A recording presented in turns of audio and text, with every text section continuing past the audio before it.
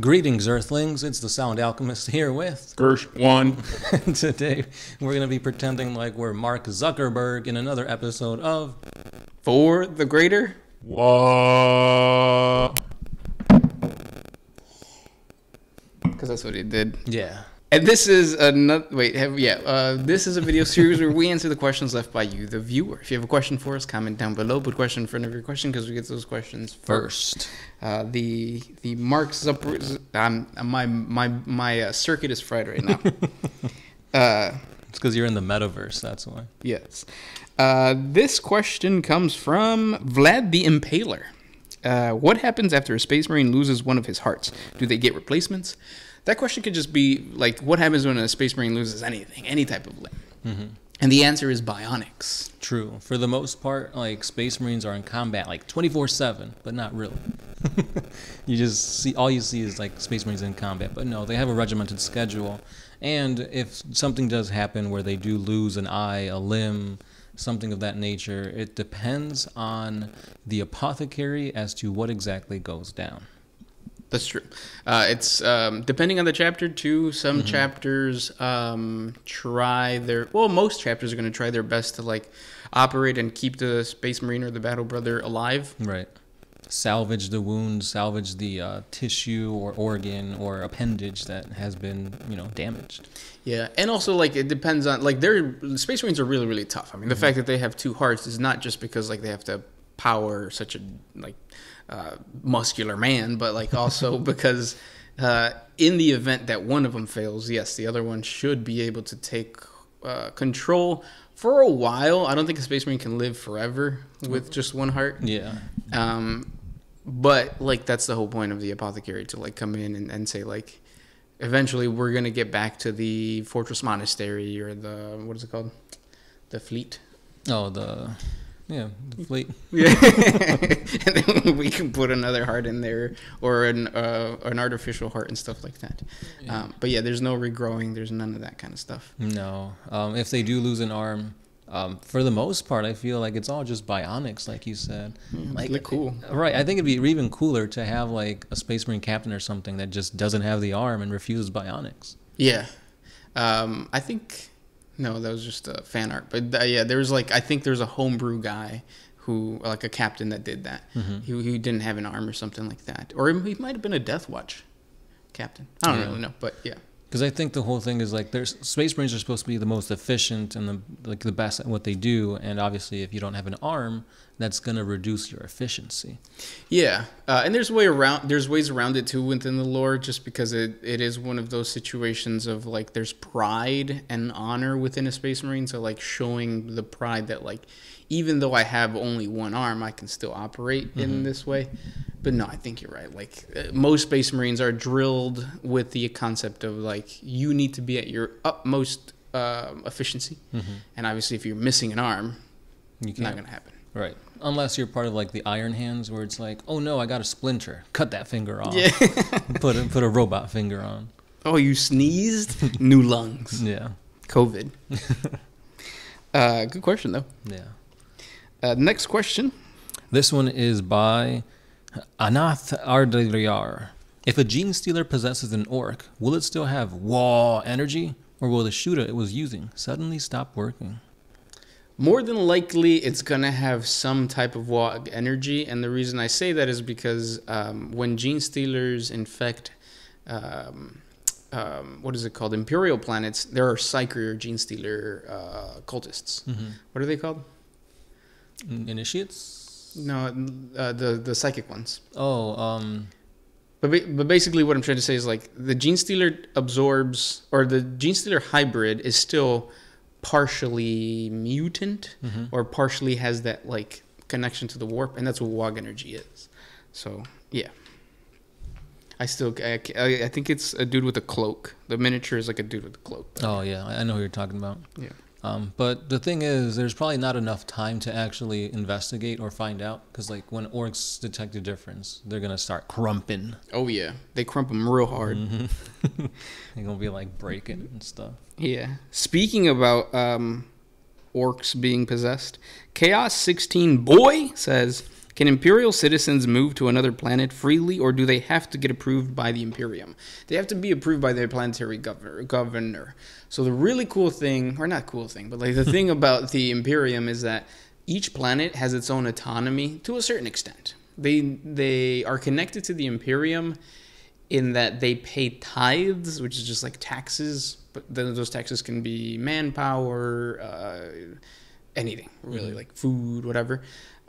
It's the planetary governor who decides how the planet is ruled. So if you get a really cool planetary governor, which you probably won't, but like let's say you're trying to homebrew, you could have like a really badass like Bernie Sanders style planetary governor whose socialism is amazing, and then he might put like he might give you that freedom to like freely move about between like high planets and stuff like that. Right. Yeah, but for the most part, no. Yeah, it also depends on the type of planet. I don't know if you mentioned that or not. Yeah. Yeah. Because feudal planets, like, they're still like doing horse-drawn buggies and stuff. And then you have planets that are literally like futuristic, where everybody has a ship. Where like if you wanted to, and you have like strong enough thrusters, you probably could go off-world. Yeah. But there's defense satellites and stuff like that. So. Yeah, and I think like if you're homebrewing, like let's say you're trying to create a Dark Heresy game, and you want to create a scenario kind of like Star Wars, where like the Mandalorian can like leave the planet whenever he wants because he has that badass ship. What's it called? The badass ship. Mm-hmm. In 40K, you Razor Crest. Razor Crest. There you go. You can do that in 40K. You would just have to elevate the individual not just to like some mercenary, but to an actual like rogue trader or somebody of highborn. Mm-hmm. And that's the thing about 40K and the 40K lore, is that the people doing work are not normal people. These people are like they come from privilege. Yeah. It's rare for these type of individuals to exist. Yeah, and that privilege doesn't necessarily mean money. That privilege could also mean like military backgrounds, connections to the Inquisition, connections to a planetary governor, things like that. Right, they could be born psychers, stuff like that. Mm-hmm. And we got to think about just like maybe there's about like a handful of people on a planet when that planet has like billions upon quadrillions of humans. Yeah, like just it's crazy how many people fit in a hive world. It's insane. Mm-hmm. Good question though. This next question is by Simon Teese. If the Horus Heresy had not happened, how would the 40K galaxy look like now? More akin to, I think, the Tau Empire, in that like progress. Mm-hmm. Technology would be at the forefront because the emperor was all about the imperial truth. Yes. Pushing down religion. And I think like you have all the Primarchs loyal. I would assume that would happen unless they did become chaotic and then just decided not to attack the Imperium. Or they would just run away. I feel like some of them, especially like Conrad Kurz, Perturabo, at some point, they would be like, you know what, the Great Crusade isn't for me anymore. Or it's over, and now I'm just going to, like, venture off into the void or venture off into, like, what are they called? The rim planets? They have the Ghoul Stars? Yeah, the Ghoul Stars, yeah. Like, go into the Ghoul Stars or something like that. Mm-hmm. Yeah. The other thing, too, is, like, would they even still be alive? Because, like, their whole purpose was to unite the Imperium, and if the Great Crusade was successful, their purpose would be done. Yeah, that's a whole other element to, like, maybe they would have gotten the Thunder Warrior job and just, like, cut as soon as the Dark Crusade or the Great Crusade ended. Mm-hmm. So, but yeah, it would definitely be a stronger Imperium-controlled, 40K universe. Yeah, a fun one. So, sadly, Horus destroyed everything. Magnus did nothing wrong, and the one to blame is Erebus or Corferon. Mm-hmm. Yeah, both. I say more so Erebus, in my opinion. He's the one with the tattoos, right? Yeah. That's not even his name. Next question comes from the big one. How does Gersh keep his beard so smooth and well-groomed? Ancient Chinese secrets, or perhaps the tears of thousands of underprivileged gypsy orphans? Oh, fuck. They're onto me. I must know. My beard is not very smooth at all. It's actually prickly, and white hairs are growing, so... but editing, it changes all that. Yeah, contrast. Smoke and mirrors. Yeah. Next question. This one is by Living Metal. What do you guys think if GW brought out a tabletop game of the War in Heaven? How would it work if you guys were in charge of it? That's interesting. That's also a really, really like question that like you want to sit down. Right, and like ponder it. Yeah. Because you can't make it like Kill Team, because it was more of like a grander scale. It's almost epic scale. Yeah, almost to the point where like Apocalypse would almost do it, but then like you said, epic. But I don't like using little tiny things. I know, but you would have to, because like I think there would, because the point of the War in Heaven is that it was in literal heaven, like it was in the stars. Yeah. So like you would have to have it would be really cool is if you can create a board, maybe like a 4x4 board, and then a 2x2 on the side, where the 2x2 is the battle happening in the sky with like, I forget what the game is. Oh, Battlefleet. Yeah. Gothic. With the planes and stuff. Yeah, or no, not the planes, the ships. Oh yeah. So to have something like that, and then whatever happens in space in the heavens influences the 4x4 tabletop. But then again, like it's a 4x4 tabletop, so how many like big ass units can you fit? That is true. Unless you go epic. Right. But and then instead of having like a squad of like 5 guys, you have a squad of 5 like battleships. Yeah. That would be really cool. And yeah, like playing Necrons, monoliths, and all that kind of stuff. It would be really fun to play around with what the old ones would be. Mm-hmm. Because the rumor is, or not the rumor, but the lore is that like the old ones might have not just been one race. Multiple races. Yeah, that all of them kind of interacted with each other. So it would be fun to play around with that. Maybe do some Slann, Rakgol, like because really play with it. Because when you think about the War in Heaven, it's pretty much like the Necron tier against the old ones. Yeah, and like if it's just 2 races, like boring. it won't be. It'll be boring, and there won't be much to do, unless it's like a smaller scale, like skirmishy type game.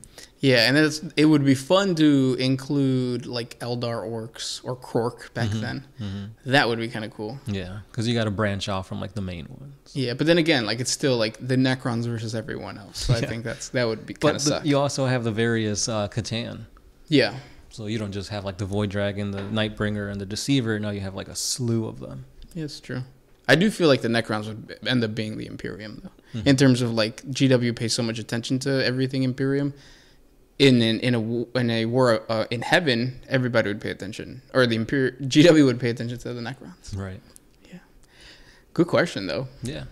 I wish like I could already see like there could be like scenario cards where like, oh no, the enslavers come out of the warp and start. Yeah, doing that. That's called the Uncle Frank. What do you say here? Right, but it's the enslaver plague. Oh. Wink, wink. But yeah, those were the questions for today. If you guys have more questions for us, please comment down below. Thank you so much for hanging out with us. And if you can come up with whatever the enslaver plague would be, let us know in the comment section below. And if you don't know what we're talking about, in a previous episode, we talked about the rusty trombone. What would the enslaver plague be? Right. Innuendos. Yes. Sound Alchemist. Gershwan. And we are out. Always